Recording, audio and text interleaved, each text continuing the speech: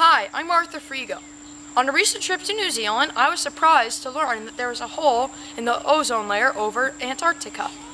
After doing some research in the greenhouse gas effect, I realized that there are many contributing factors, one of which are cargo ships. Cargo ships are a major contributor to this global epidemic. Over 90% of the world trade is carried across the world's ocean using fossil fuels.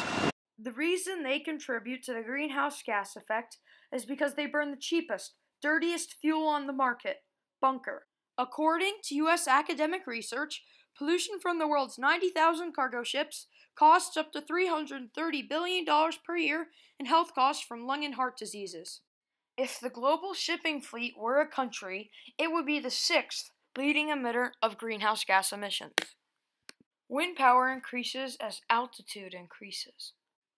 High-altitude winds in the top level of the troposphere are faster, more consistent, and contain more than 3 times the power than the winds near the Earth's surface. That's where my idea comes in. A helium-filled parachute attached to a cargo ship and launched into the upper level of the troposphere, which is above 30,000 feet, will provide enough energy to propel the ship to its final destination. My calculations prove that wind power can be used to pull a ship at 1,000 feet above sea level. Wind power is proportional to wind speed cubed.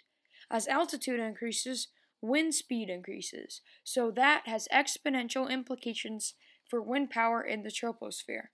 Switching cargo ships' method of propulsion from burning bunker to using renewable, high-powered winds in the upper troposphere can significantly reduce CO2 emissions, saving the environment and human lives.